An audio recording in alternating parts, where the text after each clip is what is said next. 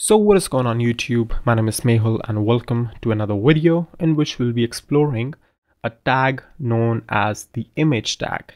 Now image tag, just like you might have guessed, allows you to embed images in an HTML document.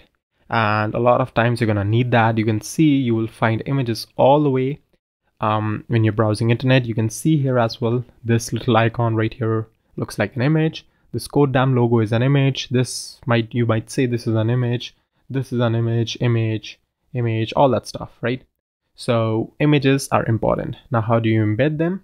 Well, you see that we haven't seen any tag right now which would lets you embed images in a natural way.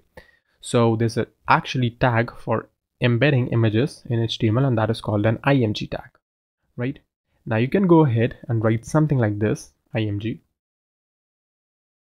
But the thing is, with HTML, when you embed an image, what you can do is there were a couple of choices for the makers of HTML. Now, don't really bite me on this one because I have no idea why they chose one choice over another. Now they could have technically allowed you to write maybe the URL of the image here, something like that. I don't know, might have worked, logo.png, something like that. But it's not how it works, right? That's just it is. You just have to accept it. How it works instead is pretty much like how the anchor tag works. So you need to specify additional information through the attributes.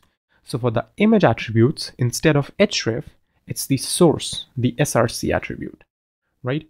So inside the src attribute, you're going to specify a URL which would point to a particular image, right? So in our case, I'm just going to go ahead and copy this image URL, copy image address, there we go, and paste it right here. So here we are. Well, not the best choice because it's a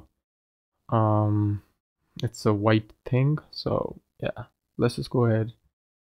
Okie dokie. I think we are in trouble. So let's just go ahead and search for images here. We can just pick up the image of Google. Why the hell not? Open image in new tab. And here we are.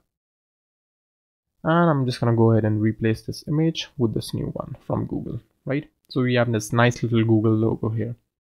Now, the thing is that once we have placed the image, we do not really have a lot of thing to do inside the image tag itself, right? Because, you can just think about it. Well, you can go ahead and write captions and stuff, but again, don't bite me on this one. That is not how the web works. So the creators of web, when they thought that, oh, okay, image is just, using the src and that's it. There's nothing more. So why the hell does it need a closing tag? Or why the hell, do you actually need to have some sort of content in between? Well, seems like a valid reasoning, right? So we do not really need a closing tag at all for the image part. Now this might sound absurd to you. What I have said before is that you need an opening tag and a closing tag always in HTML. But for certain tags, like image is one of the tags, you do not really need a closing tag. And the reason for that is because their purpose, their context is fulfilled by the opening tag itself, right? And even if you write a closing tag, number one, this is wrong syntax wise of HTML. And number two, even if this were considered right in the HTML world, you do not really have anything to write here, right? I mean, sure, you can go ahead and place a paragraph or, an anchor tag here, but you may well do that outside the image tag as well, because nothing really makes useful. Nothing you put here makes a difference to this particular image being rendered or to your rest of your document, right?